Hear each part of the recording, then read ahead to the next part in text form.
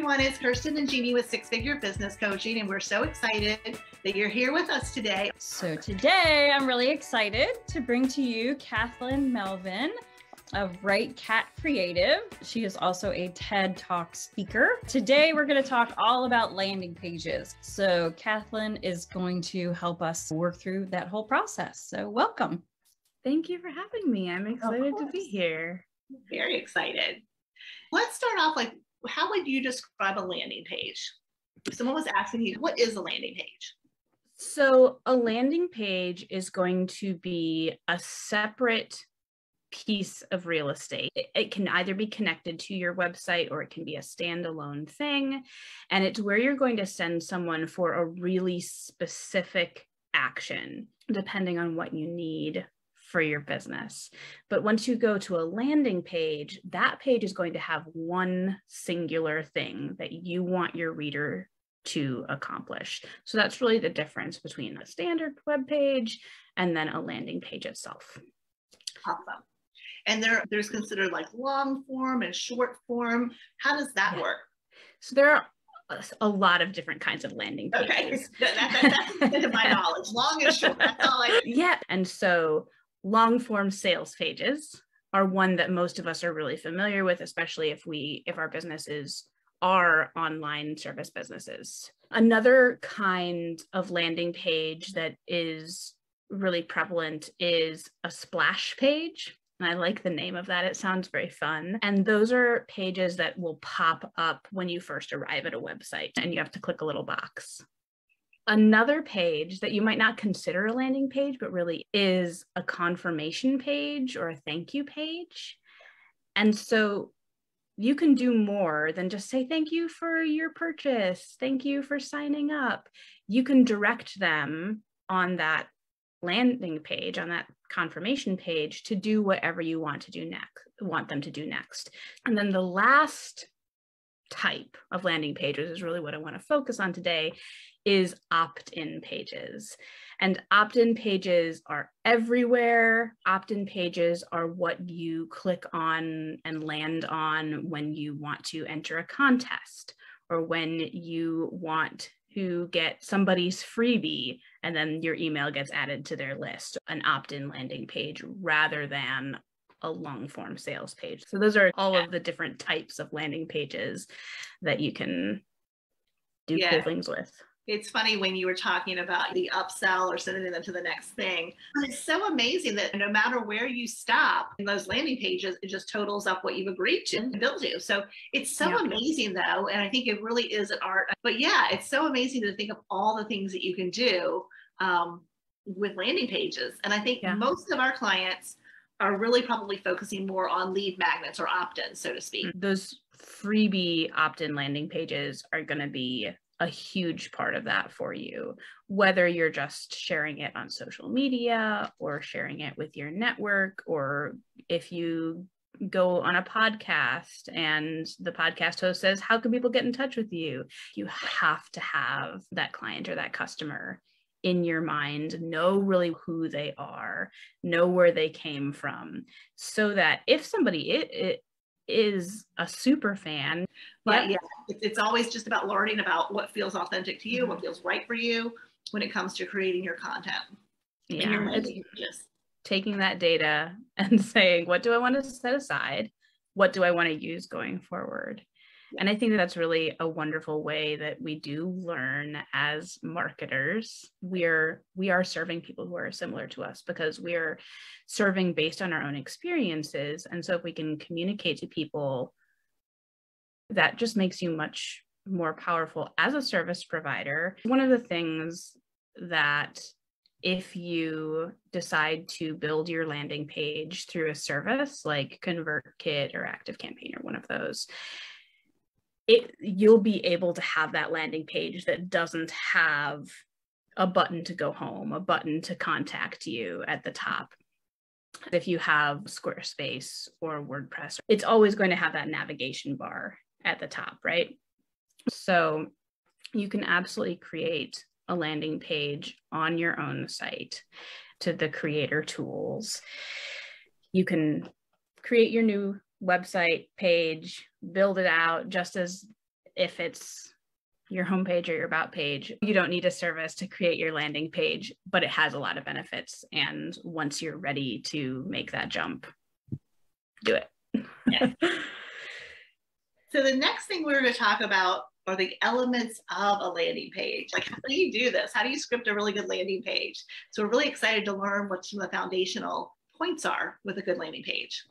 Yeah. So I think that something that's really important when you're building out your opt-in page, when you're asking somebody to sign up for something, is assuming that they are seeing this product that you're offering for the very first time. This is the first time that their eyes are on it. And so you really want to highlight in the briefest way. Simplicity is really important on an opt-in page. So there's usually a headline and then a little description and then a call to action and a button that clicks. And so in your headline, like I said, the job is to really get them to read the next line. And that's really true of all copywriting. So you've got your headline, and then your description should really answer the question, so what? And that can feel kind of snarky, get a 7-year-old's no. And so that's really what you want your description to focus on, is those benefits, that how this is going to change the life of the person once they click the button and download your freebie or download your tiny offer. And then your call to action, like we talked about way at the top, is there's only one on a landing page. So those are really the elements of the copy. And then on a landing page, and this is outside of my expertise as a copywriter, but you also want to have a graphic. You want to have something that is eye-catching so that screen readers can grab that and read out loud to visually impaired people so they know what's shown in that eye-catching graphic. It's interesting because with our clients, we're talking about creating content, ideally video content. And we talk about different pillars of content. One of the things that I think is really important is that your lead magnet has to connect with whatever, if it's a call to action in a video or a call to action on a social media post. You can't be talking about dog walking and then offer a lead magnet for business, right? And that's an extreme exaggeration, but even within a business, you really want to make sure that whatever that call to action is complementary to the content.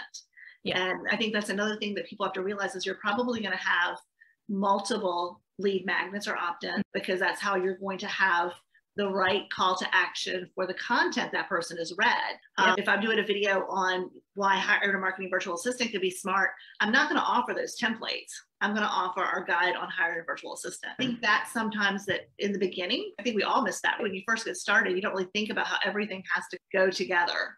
And and that's really all of your content and copy, right? You want your social media posts to thematically align with emails that you're sending out and thematically align with your website, so that as your prospect is experiencing each one of those things, it doesn't feel like you're having an identity crisis. Yes. And I think that your lead magnets are a great example of that. And also, like I talked a little bit before about being able to segment. So like as a messaging expert, I serve people in 2 ways. One is through done for you copywriting, writing people's websites, writing people's sales pages and their email sequences.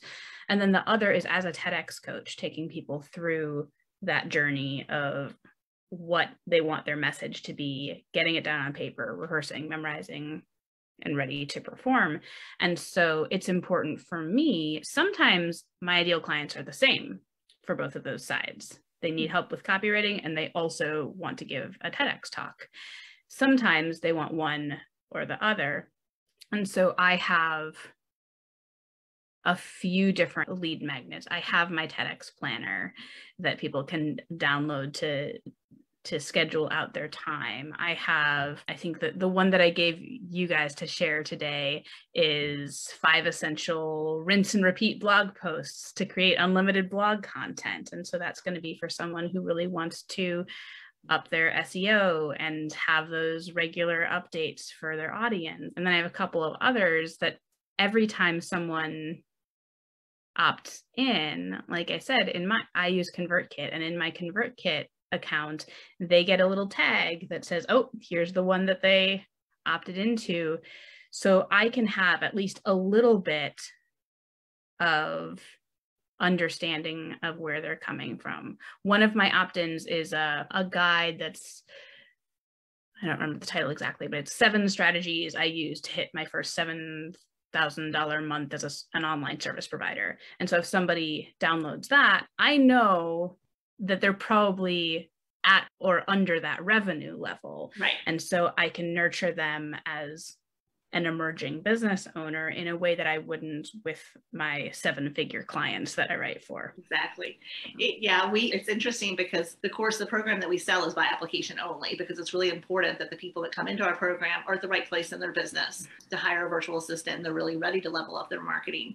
But we're always surprised at how many times people come in on multiple lead magnets. We can also see what pages they've landed on in our website.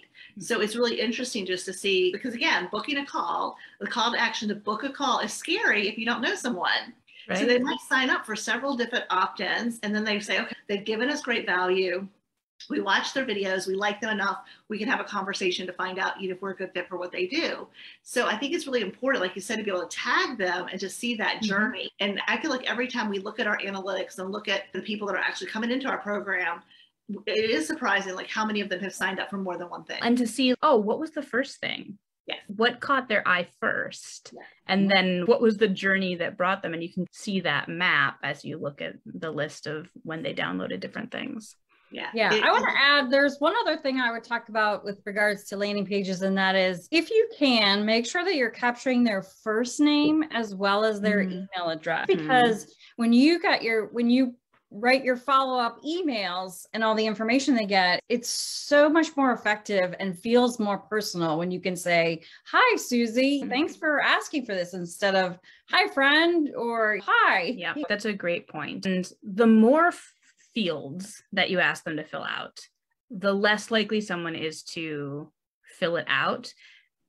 But absolutely, first name, email address, 2 fields people are used to. You don't need their last name. A lot of the time I see forms that ask you for first and last, but you don't need the last name.